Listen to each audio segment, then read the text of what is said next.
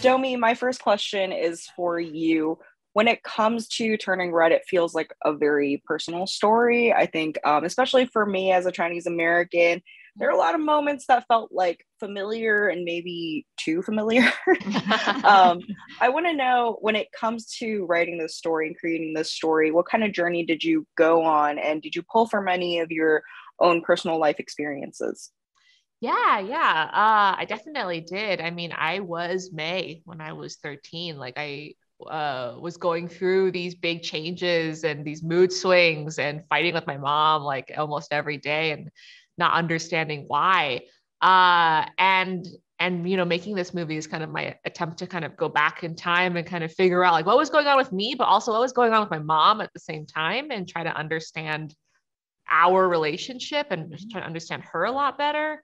Yeah, and then I think it was also important for us to explore this like specific story of an immigrant kid, of an Asian kid, and her relationship with her mom, because it's different. It's different than a lot of like Western stories where the kid is like rebellious from the beginning and wants to do this thing and wants to be independent and hates their parent, and the parent is like an obstacle, like a militant kind of wall whose mind needs to be changed in order for the kid to break free and stuff. But like for us, like for me, like I loved my mom. I like with May in the movie, like she is super close with her mom in the beginning. They spend so much time together, like cleaning the temple together. They're like each other's best friends. So there's this this like sadness when May is like growing into a different person and kind of leaving behind her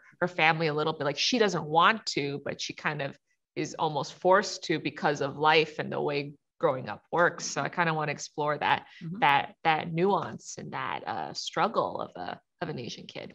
Amazing. Well, I thought it was really accurate and it felt very real. And I like that it's not like mom versus daughter, like they have that like really strong bond, like you said, but also this, obviously like the mom, like Ming has her own generational, trauma from her mom that she, passed on to her daughter. I like that moment when she's like, where does she get that from? And her husband's like, your mom's on the phone. And she's like, oh my God, I'm not here. Yes. Yeah. That got a lot of laughs from a lot of people on the crew. They're like, yes, it's too real. And Lindsey, so my question for you, having worked on, as a producer for a lot of Pixar projects, I want to know what project that you worked on presented the biggest challenge and helped you grow as, as a producer. Well, I mean, it's a little convenient to say this one, but honestly, it did. I think, in the same way that at John Carter, I produced, which was a live action, with first time producing that, was super challenging because it had me rethinking the way I do things and questioning and having to kind of change my native language, so to speak. And I think for this one, it was, working with Domee was so different. I mean, she comes at things very differently than other directors I've worked with. She has good questions and challenges things. And it was great because it made me kind of have to sit back and question. I'm like, do I just do that because I've always done that? Or is there a good reason behind what I'm suggesting? And then obviously the pandemic came, and, I think Pixar's over the years and has gotten really good at making movies. Not that the creative has gotten stale or that we're good at like figuring the stories out, but the making of them, we've gotten really good at it, right? Everybody's so talented and they're really, capable. And then all of a sudden it was like, oh, no, everybody go home. We have no idea what we're doing. And it really made me feel like it was back in like a Bug's Life days where nobody knew what they were doing. Like, and we were all kind of like, I don't know, like, I guess we have to figure it out. And while it was super challenging, it was so rewarding to watch a crew. And it really does gel a crew together when they're trying collectively to figure out how to overcome something that is as challenging, obviously, as working from home was. So while it was really hard, it was also so rewarding, and this crew really bonded. And, the fact that we were telling a story about the messiness of life, and meanwhile, we are literally seeing everybody's mess in their lives behind them, live and in color every day.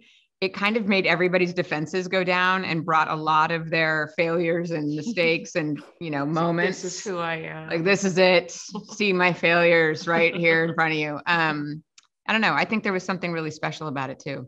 That's an amazing story. And I mean, the final product definitely shows like how much hard work you guys put into it and how much, it really developed. And I think that one of the funniest things about this is that it's so unapologetically in love with Toronto, which I thought was like so enjoyable.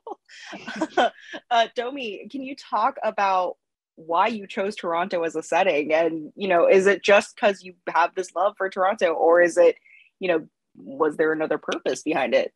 Yeah. I mean, I grew up in Toronto. I love Toronto. I feel like Toronto isn't really ever seen in movies, or if it is, it's always pretending to be New York or like some fancy American city.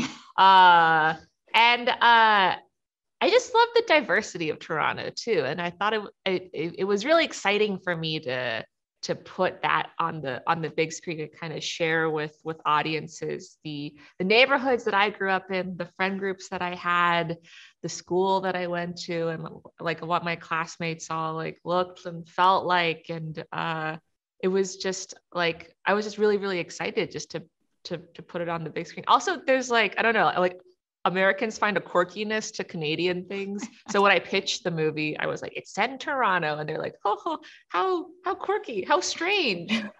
Canada. My favorite discovery of this whole thing about Canada was that the grading system is different. Like underneath May's bed, when she's going through all this stuff, and you see some papers on the side, if you watch it carefully, there's some papers on the side that obviously show she is no longer an A student, right? And it said something, originally it had like 75% and it said B. And American, I was like, hold up, I got some 75% in my time.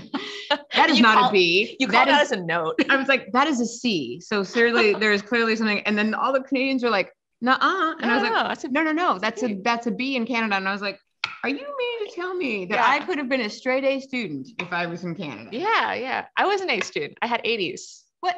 80s throughout. Oh my God. Yeah, mind blowing. Mind blowing. So any kids out there who are like, my grades aren't really good, just be like, you know what? In Canada, I'd be a straight A student. Yeah. Come to Canada. Come to Canada.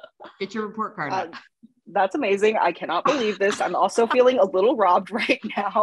I feel punished and robbed, frankly. I felt dumber knowing that like I was I was an American C and B student this whole time. Yes. The answer is yes. Oh no. Well, thank you so much for talking to me about this movie. I can't wait for everybody to go see it. I watched it twice. Absolutely in love with it. Like I said, thank you so much for speaking with me and talking with Collider. Have a nice day. Thank you. Bye. Thanks.